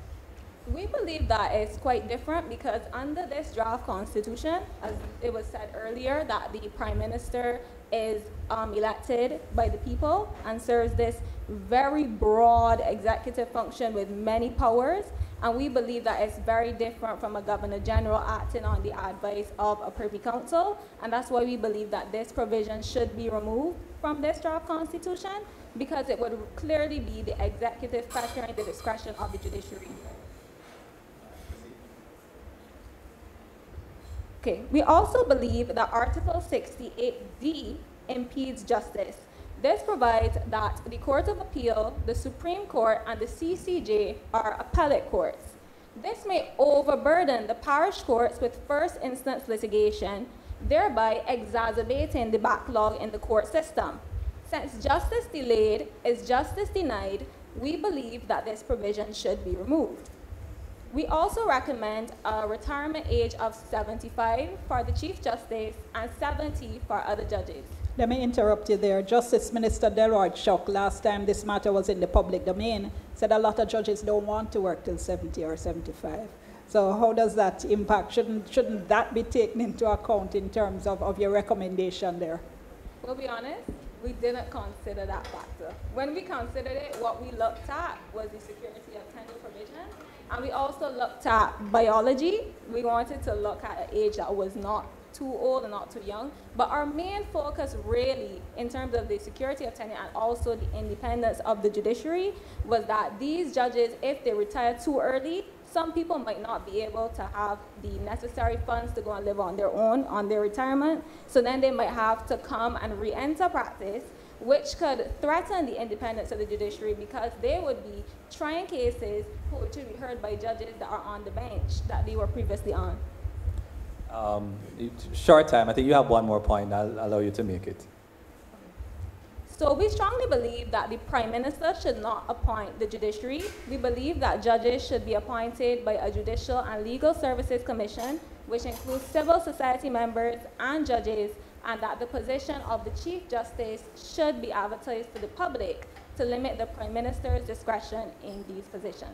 Okay, sorry, on that point, I think the proposal is for the Prime Minister to appoint and the Parliament to vet, which I interpret to mean a parliamentary vote on whether a judge should be confirmed to office or not. A procedure that now exists in the United States, for example. In the context of a constitution that gives judges the final say on the content of our laws, including human rights provisions, and gives them the power to strike down legislation that has been enacted by a democratically elected parliament. Shouldn't the political branches have some input in determining whether somebody is appropriate for judicial office, having regard to the significant power that the judge will hold after being appointed? We agree with what you're saying to an extent, which is why I probably misspoke when saying that the Prime Minister should not appoint the judiciary. I probably should have said that the Prime Minister should not appoint the judiciary on the Prime Minister's own. I probably should have said that instead. So I respect what you're saying, and I don't think we considered it to that extent, and we would review that later when we look at the Constitution in later times. All right. Okay, the time is up. I'd like to probe that one a little bit more, but we're on a strict schedule. Thank you very much, Caribbean Coalition for Judicial Independence. Assembly, please applaud them. All right. So we're at the end of the submissions. The commissioners will ensure that there are more assemblies across the country to get the full feedback from everyone. But this is all we can manage at this point in time. So right now we're going to have a look at the voting results arising from presentations 5 to 8, and I therefore hand over to Professor Robinson. Thank you very much, Commissioners. I also want to give the Commissioners a chance to confer a little bit about your presentations. I'm not a Commissioner, I'm simply a teacher along with them. And I have to say at this stage how extraordinarily impressed I am by the presentations today, and I want us to join in congratulating the 20 students who prepared today.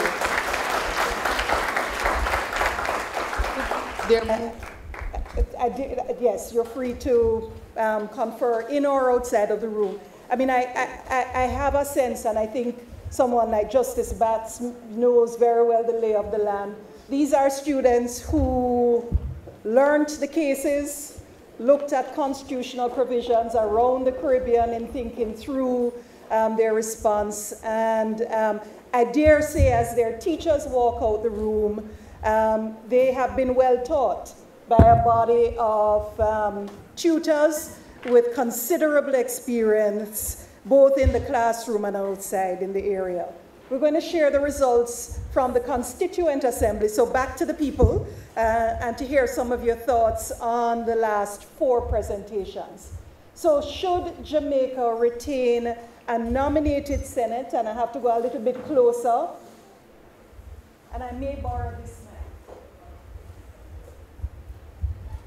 to give me a chance to see. You must know that vision is imperiled when you reach a certain age. I am well past it. So should Jamaica retain a nominated Senate?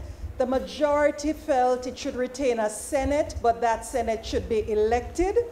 A similar number thought it should retain a Senate with changes to include independent senators. Nobody thought the Senate should be abolished, so there's a lot of support for an upper chamber. And only 7 thought that the nominated Senate, as it exists now, should continue. Let's take the second of the questions in this group. Should Jamaica adopt a presidential system or retain the parliamentary system or consider a hybrid system? The majority thought this was time for a significant shift towards a presidential system. You heard some questions posed about a system in which there's a stronger separation of powers. But a significant number thought that there should be a hybrid. Notice only a minority had the view that the existing parliamentary system should be retained. Next question.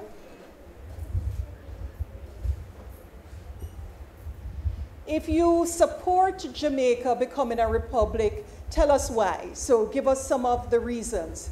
And the answers include, we would become truly independent. You noticed how significant this question was to Simeon McIntosh. I support it because Barbados did it. Interesting answer. And a couple people saying, it's connected to independence. Some have said it's time to move on, that the monarchy is symbolic representation of the past, doesn't have a current role in our society. Jamaica becoming a republic, I support it because the crown is just a figurehead, so it's the idea that the function is not significant in any event. And some didn't support Jamaica becoming a republic. Would be wonderful later to hear some more of your thoughts there. And some connected to the idea of indigenous lawmaking in the country. Some have said that it is the best way to end the legacy of colonialism and slavery that has kept us chained to England. And I also hear general consensus. So a note that Jamaicans have moved closer to this position. The question is how and what kind of republic would we become? Barbados, in a sense, left that question for the current constitutional reform process. And the last question. So we asked one question relating to the independence of the judiciary, and it was around what role should the Prime Minister play in the selection of judges in the context of Jamaica, the most senior judges, the President of the Court of Appeal and the Chief Justice.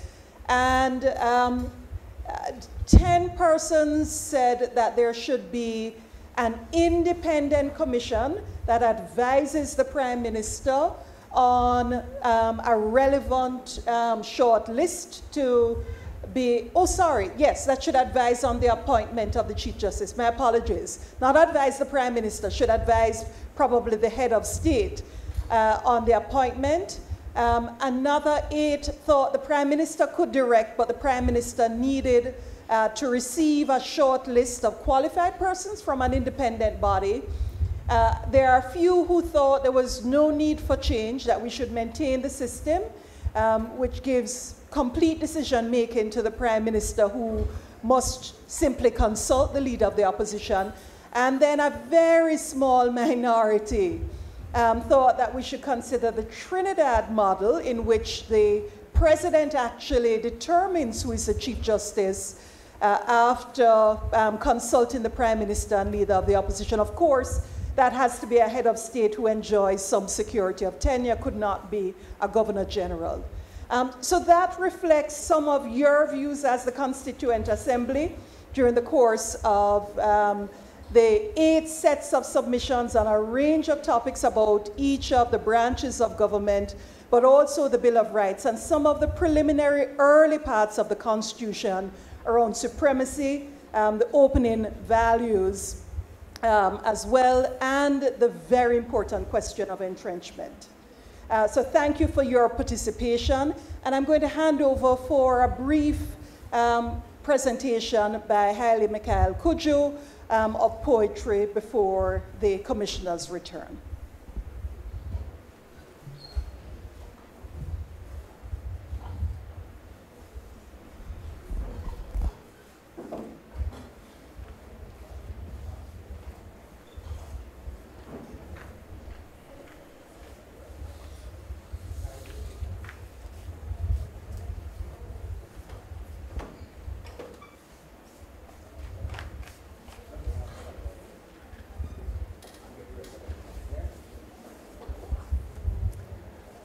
Students, thank you for your assessment. It's back to the drawing board as soon as I leave here. I have a few meetings to get involved with some other people, and then by the end of April, I'll put out another draft. I support Jamaica becoming a republic because it frees us to be us.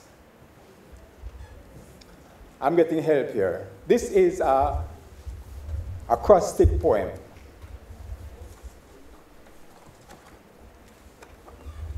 A Bloodless Revolution by Haile Mikhail Cujo, Saturday, January 21, 2023, copyright Voice Imprint Publishing Limited.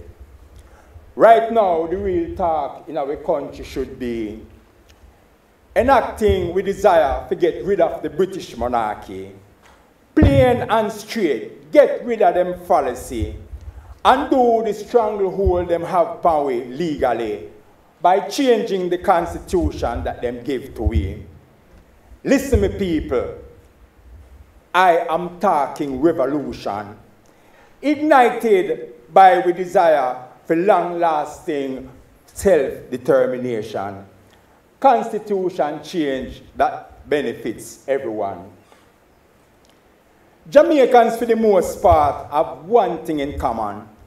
All of we are people of color according to European categorization. Maybe Chinese, Indian, Syrian, Taino, African. All of we down pressed by the British Divide and Rule 1962 Constitution. I am already make a proposal that can help achieve the revolution. Clean and neat without it being a bloody one. All it takes is parliamentary ratification. No need to fear what others may say or do. Only keep on treading in our eternal Father's way for true, working together in truth and justice each and every day. Have you seen the meaning behind this poem? Yeah, you agree with it? All right, we'll say it now. Now. Thank you very much, everyone. Thank you, students. Thank you.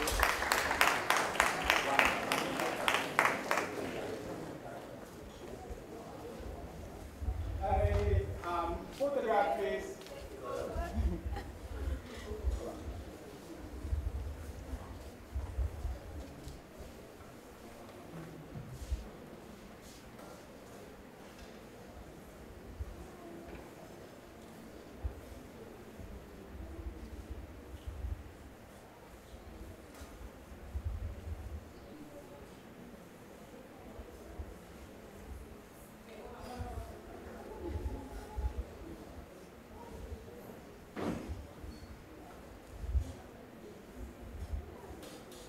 Thank you very much, Haile Mikhail.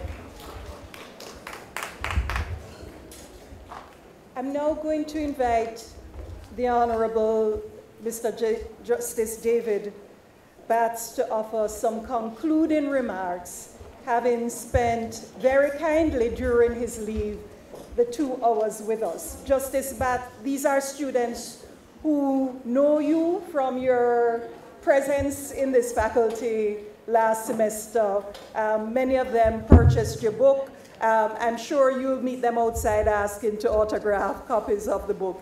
But it's a real pleasure to have you here again and to offer some concluding remarks. The floor is yours. Good afternoon, I think it is now.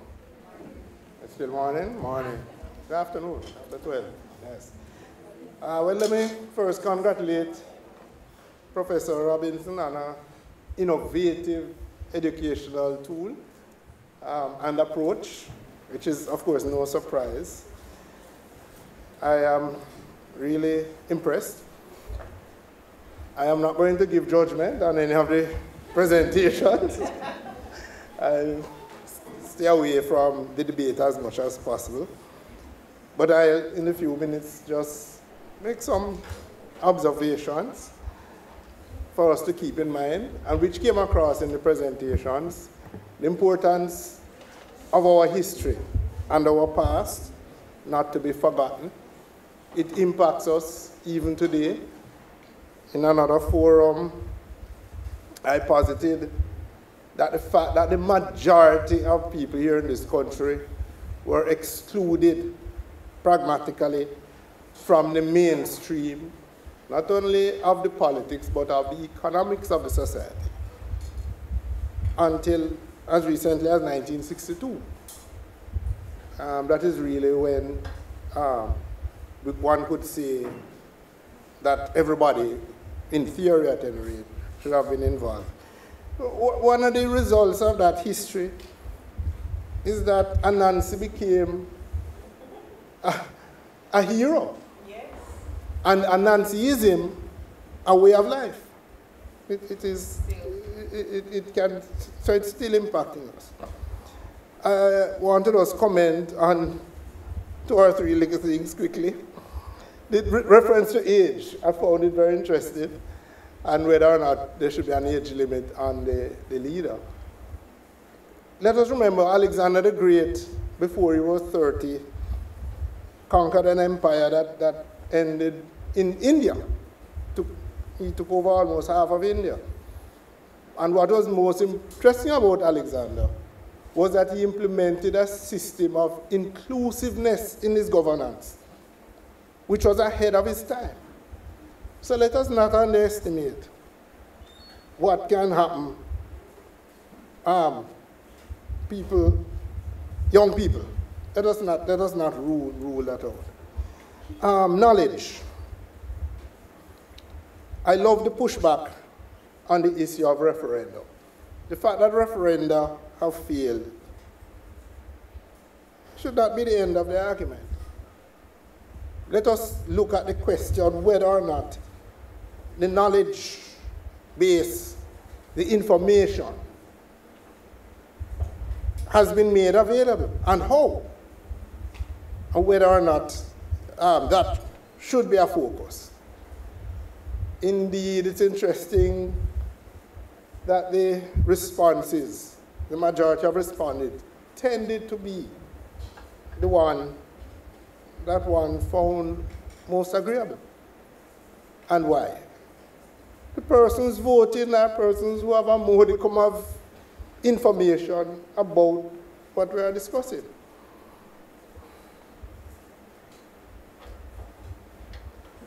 The pushback on the question of the method of appointment of the judge and whether we should somehow follow the example of our neighbors to the north. I would urge everyone to consider Alan Dershowitz's impressive treaty, Supreme Injustice. He ends his book by advocating for the system here because of the disaster that divisive politics can have on the judiciary. And it's playing out right in our very eyes, in our neighbors to the north. So let us all commit ourselves to enhancing people's knowledge and information and bringing people into the mainstream in whatever way we can. So let me encourage you, students, to share your knowledge as you go forward. Congrats on the quality of your excellent presentation. I must say, and again, give kudos to Tracy. I'm sorry, professor, but as a student, I never had the opportunity to stand before a microphone. It didn't happen until I was pretty well advanced in my legal education, and I had to push myself forward. Now it seems to be a part of the whole educational process. It can only augur well for yourself as advocates, because it's not easy to get up and hear your own voice. And congrats that you are introducing it at this early stage. So well done, and I'm certainly encouraged for what is to come in Jamaica in our future. Thank you.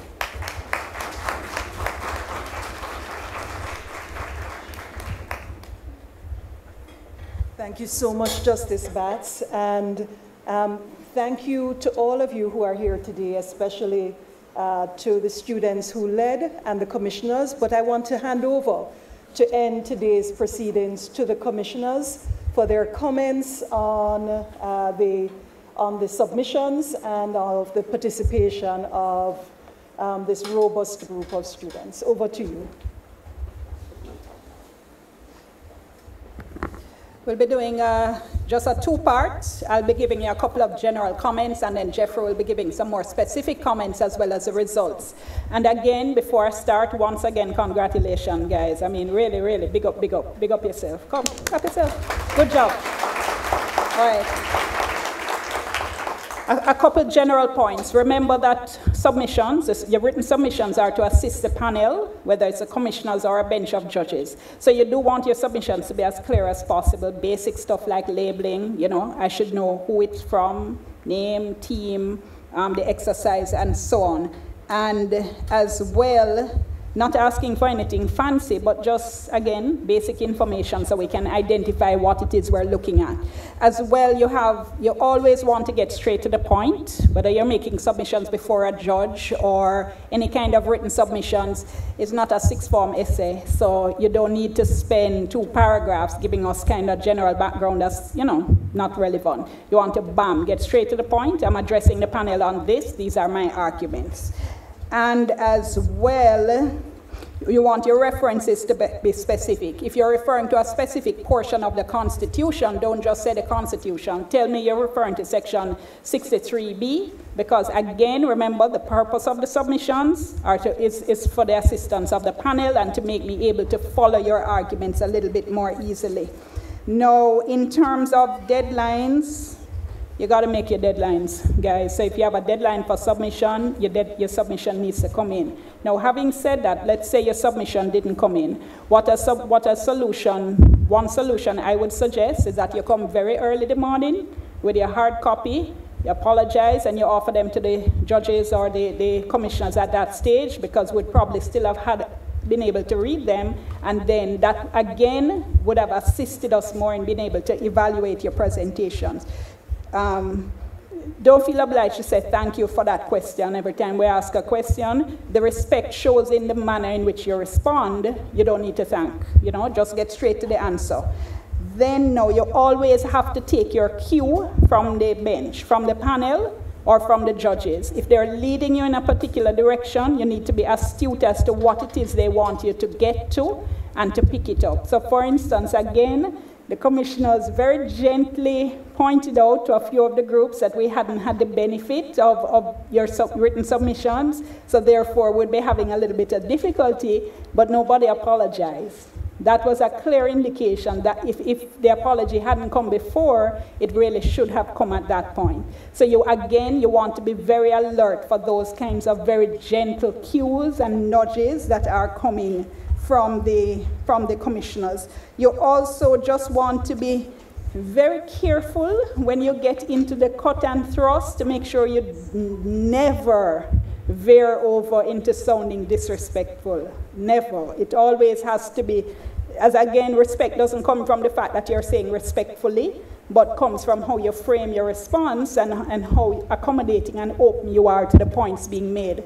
I love the fact that at some point, I think it was a judicial independence group and one of the other groups, you know how to concede a point. So it's absolutely fantastic when the judge makes a point and you realize that you really don't have any good answer to say, something, I agree with that or whatever. It's an excellent feature of being able to debate as well as of advocacy. Jeffrey? Thank you, and my own congratulations to all the participants. Our aim is to finish at about 12:03. So I have about 3 minutes to keep things on schedule. My general remarks are geared towards just highlighting some of what stood out for us across the various presentations. We thought the Jamaica Sovereignty Coalition gave a very strong oral submissions that enhanced what was in the written submissions and clarified the thinking that was at play in developing the written submissions. Team Supreme stood out for its very innovative way of presenting. It alternated between the speakers, and it provided a different feel to the ears and maintained a level of interest in what was about to take place. The Jamaicans for Justice and Sovereignty had a fairly constructive way of engaging with a particular aspect of the Cujo draft and reflecting on what exists across the region and making some proposals. Very much interested in which provisions of a constitution where you have a tiered system should be subjected to a referendum procedure versus matters that should be reserved to Parliament and so on. And that it's likely to be one of the points of discussion as Jamaica enters another phase of constitutional reform. The repeat of offenders we thought had very good written submissions and did a good job in extrapolating on it in the oral and responding to some of the questions that we put to them. The provisions on the aspect of the submissions dealing with the status of the child, we thought warranted special commendations. It stood out a lot. The Unity Alliance had a very vibrant presentation, and I think the choice of fixed election dates and the problems that can arise with that feature.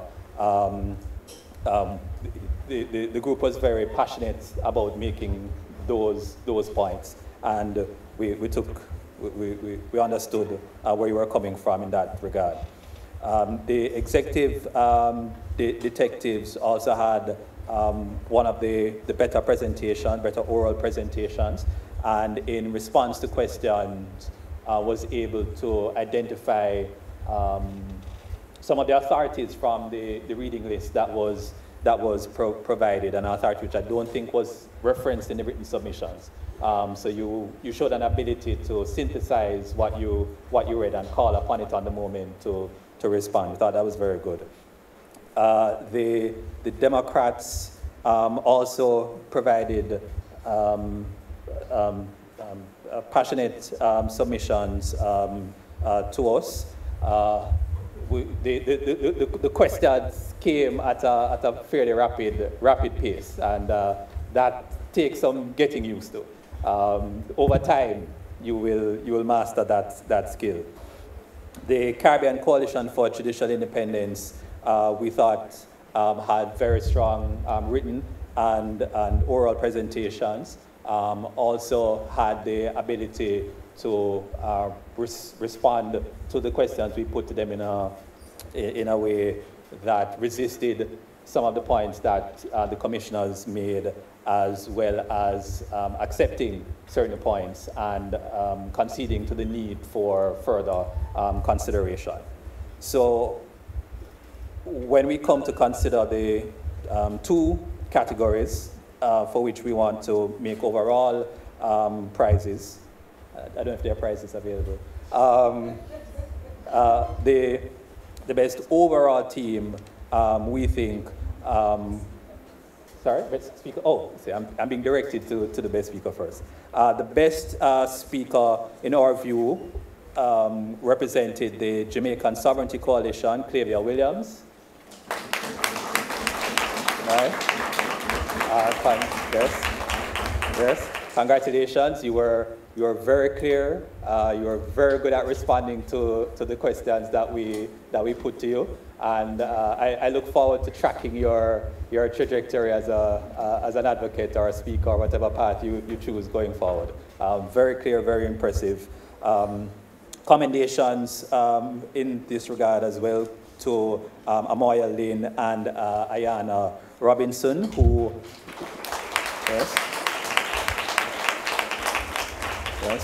who we thought stood out in their ability to articulate their points in a very clear way and to respond to our questions without being too flustered. So that brings us now to the best team, and the consideration here was the quality of the written submissions, the quality of the oral submissions, ability to respond to questions, and overall clarity in the points made, as well as the ability to constructively engage with the draft. That is to say, to make proposals for improvement. And all factors considered, we think the best team ended the day, and it's the Caribbean Coalition for Judicial Independence.